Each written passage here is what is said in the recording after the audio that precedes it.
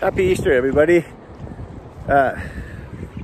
On the Madison today, fished at $3 Bridge and Reynolds Pass. This has been one of the weirdest winter/springs I've seen in a while. In Montana, anywhere in the Rocky Mountain states, you can have some weird weather. But back in February, we had some days where it was 55 to 60 for like about 3-4 days. Got really warm, and then that was not good for the snowpack, so that melted off quite a bit of snowpack. And then March came and it was mostly just windy.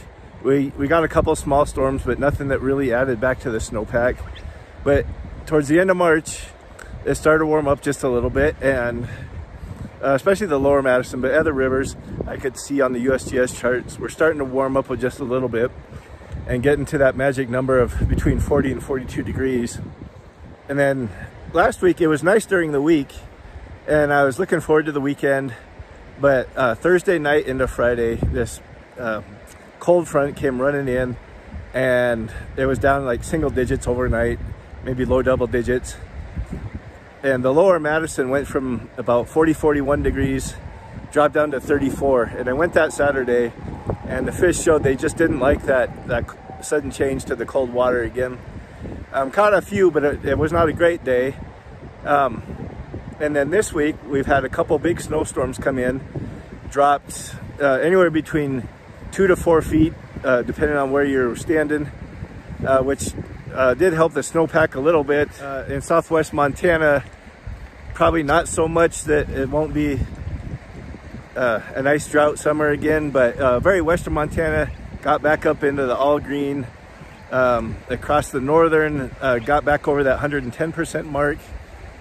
So it was nice to see that much snow come in April, which can happen. But that's what's made it so weird, was just such a warm February, and not much in March. But the one constant thing, if you can't tell, is just wind. That's what's been driving where I go fishing, is where the least amount of wind is. And today the Madison Valley really wasn't that bad this morning. It was pretty calm. Bozeman actually had more wind than Ennis, which is not typical, especially this winter. The lower Madison and Norris, when you turn and come south towards Ennis, that had a lot of wind, but when you kind of got over the pass there, the wind died down quite a bit.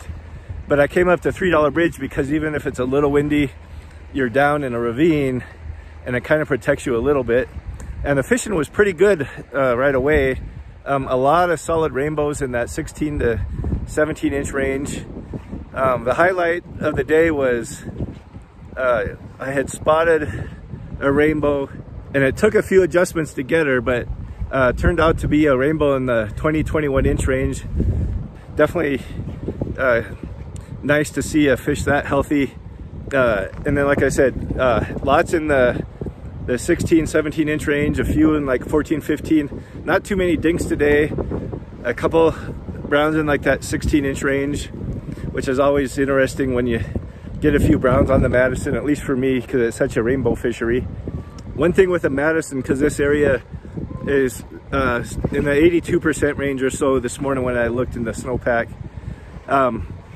they're holding back water in Hebgen Lake, and so the river normally for this time of year should be about 1,000 cubic feet per second, and the last few days, even maybe a couple weeks, they lower it down to 700, which really changed the spots. Softer spots that had previously held fish this winter were too shallow. One spot that I fished, normally where I'd be fishing, I was standing to fish out into the current.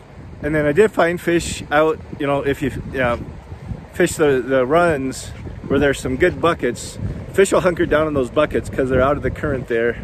Started off with a 3mm and a 2.5mm bead, and that did really well for a long time. But then when the wind started kicking in, I had to upsize them to the like 3.5 and 4mm range just to be able to cast and keep my leader from blowing around so hard.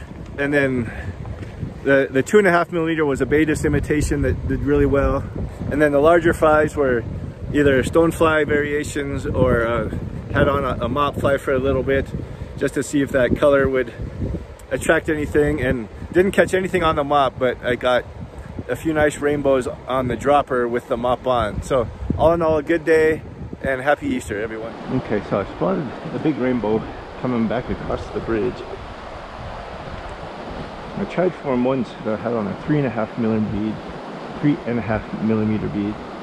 It seemed to be a little heavy, so putting on a 3 millimeter with my 2 millimeter dropper. Let's see.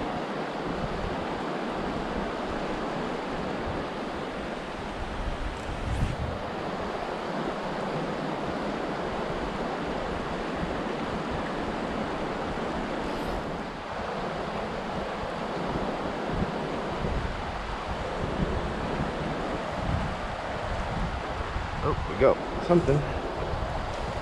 Not the fish I saw, but we got something.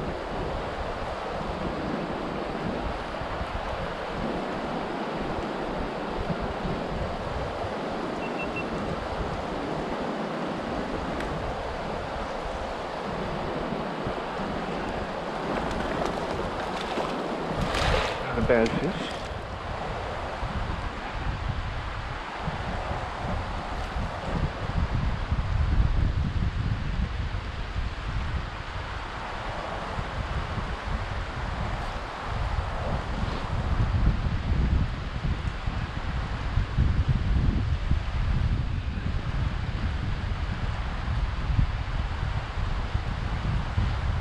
Actually see it, but the wind keeps kicking my fly too far up.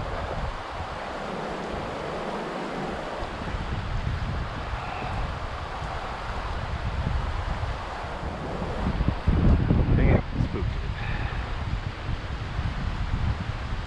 Nope, nope, there's one still there.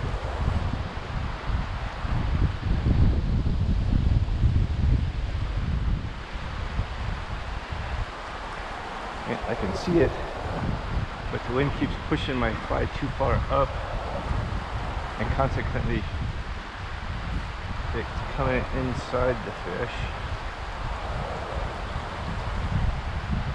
I changed back to a 3.5 millimeter fly because the wind was just pushing my line too far upstream and bringing it back in.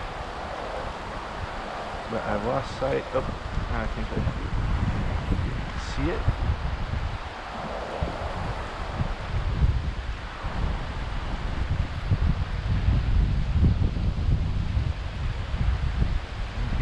Brisk now.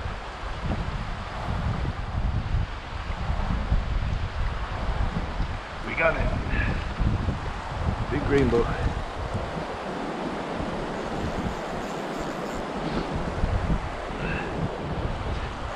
Get that fly in at the right spot.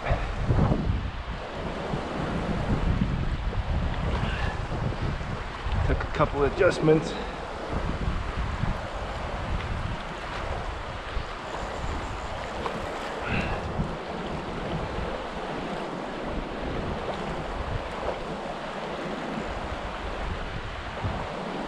Thankfully, not fighting too hard.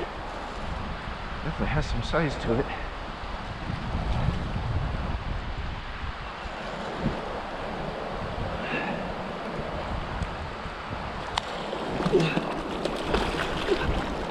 Nice.